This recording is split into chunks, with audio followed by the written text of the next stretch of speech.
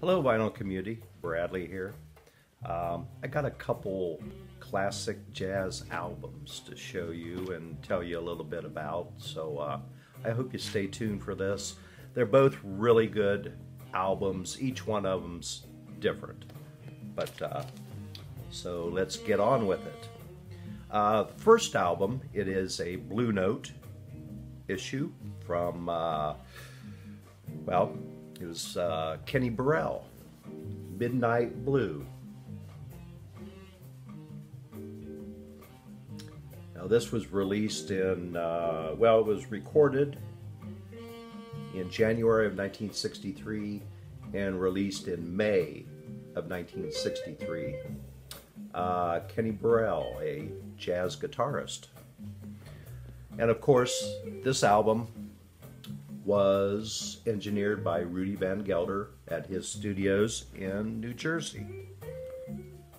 Now this particular album, it will probably just about always come in the top 40 albums, top jazz albums of all times.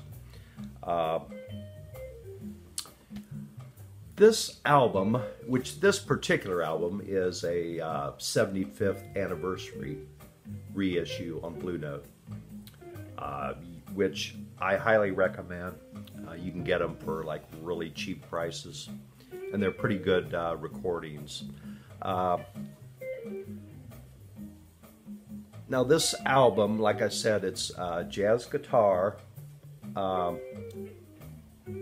of a bluesy jazz guitar. I've always liked the Blue Note packaging. You know, first of all, it's great music. It's recorded excellently by Rudy Van Gelder.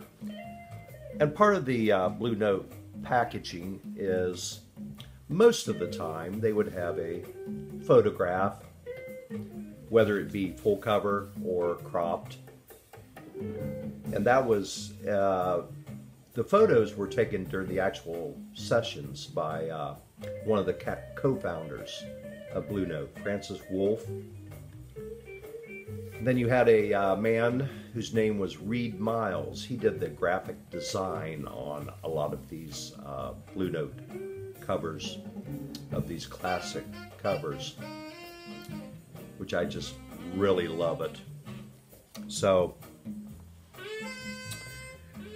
anyhow, a little background on Kenny Burrell. He's from Detroit, born and raised in Detroit, and he was one of several Detroit jazz musicians who went on to become quite famous. In fact, he was in an early group with Donald Byrd, Elvin Jones, and Yusef Lateef. And of course, Detroit had they had like Joe Henderson, who was from Lima, Ohio, but he moved up north to Detroit.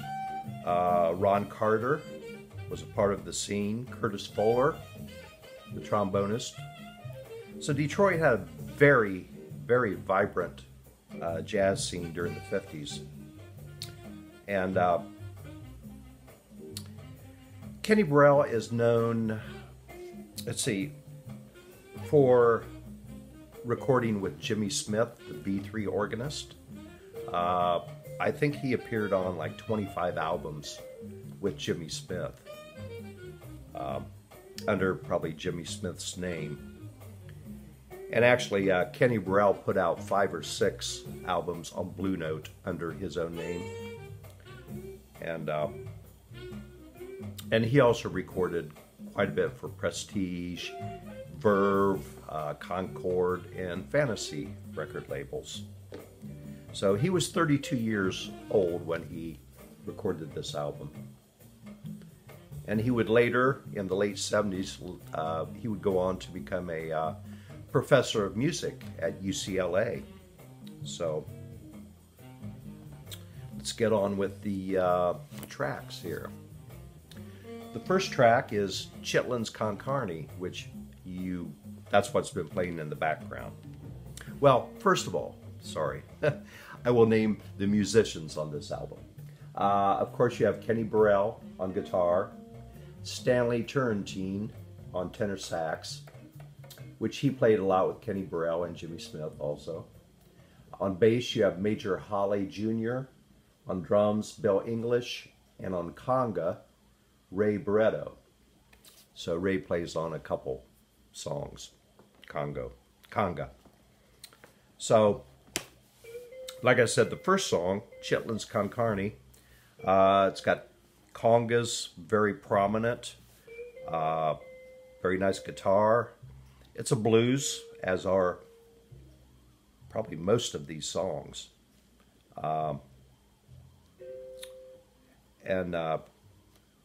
This music reminds you of if you were in a small jazz club back in the 50s or 60s, smoke all over, and you had like a glass of wine or a cup of glass of bourbon or scotch on the rocks. So anyhow, the next song is called Mule, which is a blues. And on this song, it's kind of neat because the bass, Major Holly Jr., he slides up on a lot of the notes, which gives it a very unique sound. You don't really hear that too much in an entire song, or most of the song. So I don't know how far he slides up. It sounds like more than a step. I don't know. But it sounds really good. Okay, the third song is called Soul Lament. And all of these songs were written by Kenny Burrell, unless I say so different. So Soul Lament, maybe little touches of flamenco guitar in there. Beautiful. And the last song on the first side is the title track, Midnight Blue. It's more upbeat. It swings, and it's probably one of the few of the non-hardcore blues song on this album. Okay, flip it over on the B side. It opens with Wavy Gravy. Very nice walking bass. Again, you have Ray Barretto on the congas, which just really sets this song off. And all these songs are, like I said, they're blues, but each one is different. You know, they're definitely different sounds on each song, but they fit together for the entire album. Second song on the B-side is a standard. It's called G Baby, Ain't I Good to You, which is excellent. And it ends up with a blues called Saturday Night Blues. So this album, like I said, the name is called Midnight Blue. It is the perfect album to put on at like 11 o'clock or 12 o'clock at night, around midnight. It's nicely laid back. Pour yourself a glass of wine or get a tumbler of scotch on the rocks and just sit back and enjoy this album. So, I will rate this. I think I would rate this a 5, of course. The album cover, it's way beyond 5. I just absolutely love this, the graphic art on this album. So I would highly recommend this.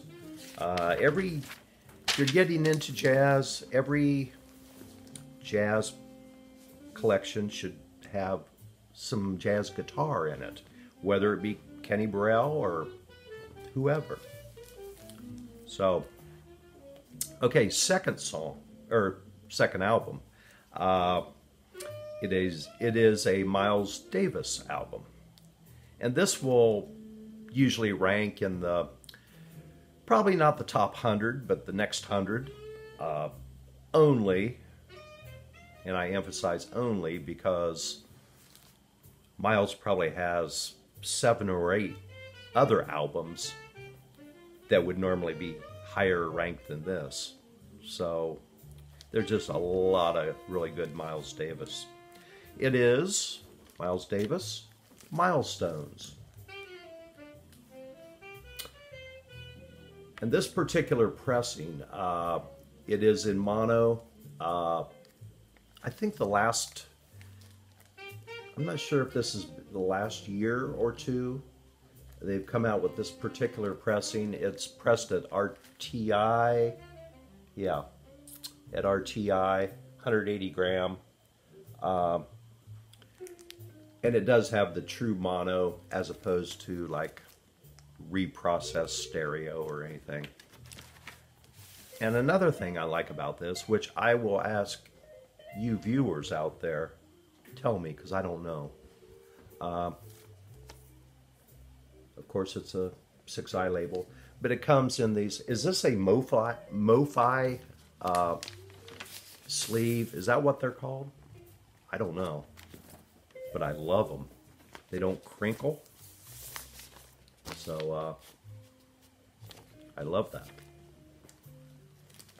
So let's talk a little bit. I'll take the plastic off of there about this album. Milestones. It is on Columbia Records. This was Miles' third album when he signed with Columbia. It was recorded in April of 1958 and released in September of 1958.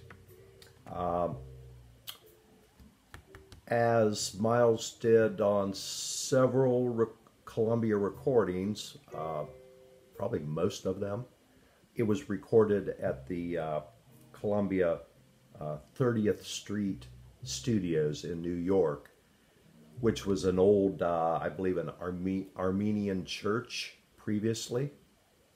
It was a huge place, huge room, cavernous. So that that really gives these recordings a really good sound, natural reverb. So the players, this would be considered probably the Miles Davis first great quintet, although this is a sextet. A little confusing. So the players on this album, of course, is Miles Davis on trumpet, Cannonball Adderley on alto sax, John Coltrane on tenor sax, Paul Chambers on bass, Red Garland on piano, and Philly Joe Jones on drums. So, what a group. Like I said, this was released in 1958. In 1959, that's when Kind of Blue would be released. And the lineup is pretty similar, but not exactly. Of course, on both albums, you've got Miles Davis, Cannonball Adderley, John Coltrane, and Paul Chambers. They were on both of these albums. Now on Kind of Blue, Bill Evans replaced Red Garland, and Billy Cobb replaced Philly Joe Jones. But other than that, pretty much the same group. And like I said, this is the third Columbia record, and I think he released maybe 2 of them after this until they got to Kind of Blue. So let's go over the songs on here. On the first side, it opens up with a Jackie McLean tune written by Jackie McLean called Dr. Jekyll. This is a bebop song, very upbeat and frenetic, but excellent. Second song on here is Sid's Ahead, written by Miles Davis.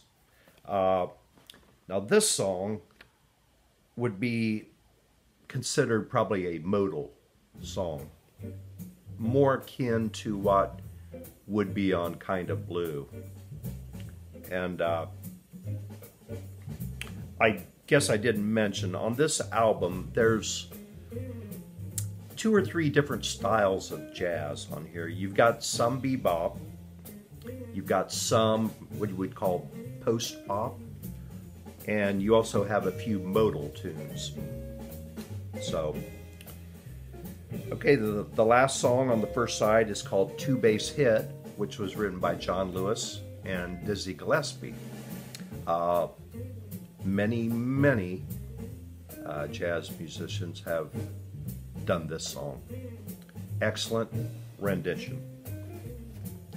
Okay, flip this over to side 2. It opens with the title track called Milestones. I believe that's what it was actually called, Milestones. Well, actually, it was called Miles,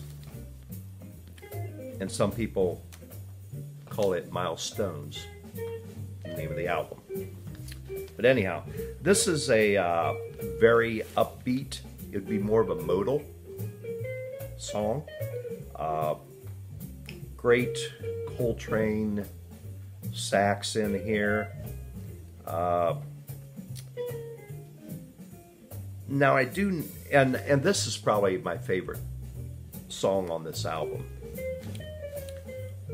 And I was listening to it the other day, and to the drums, and it sounded a little different. Well, what Philly Joe Jones is doing, he's playing just a little bit behind the beat, which that makes the song sound different and very unique. And also I did kind of notice that it seemed like a couple times he almost, got just a little lost, because it's hard to play behind the beat. He doesn't do too many fills in this because it would be impossible, I think, to get back into that behind the beat. And these are like rim shots, lightly. Great solo by Cannonball Adderley. Okay, let's go to the second song called Billy Boy. And this is a traditional, I guess, writer's unknown, but this particular arrangement was done by Ahmad Jamal, the pianist. Now this is really, really good. I love it. It's upbeat. The drumming, it kind of showcases, it lets Philly Joe Jones showcase his drumming just a little bit, not overly long drum solo, but he has some really nice playing on this. So the last song is Straight No Chaser, written by Thelonious Monk. It's a bebop-ish song. All the musicians are just cooking on this. Great sax playing, great trumpet playing. Just can't beat it. So, like I said, this would normally come in the second 100 of top jazz albums. What do I rate it? Of course, I rate it a 5. This is a really, really good album. I like this period of Miles' career. It sounds really good to me. And it kind of leads up to what Kind of Blue would become. As far as the album cover, it's okay. Give it a 4. It's not a Blue Note album cover. But anyhow, I would I would highly recommend this album. If you want to get a Miles Davis album, there are just so many good albums to pick from. I myself really like this period of his playing. So I would rank this right up there. So that's it for my jazz review today. So I'd like to wish everybody happy holidays, and thank everybody for watching my videos and commenting. So I will see you later.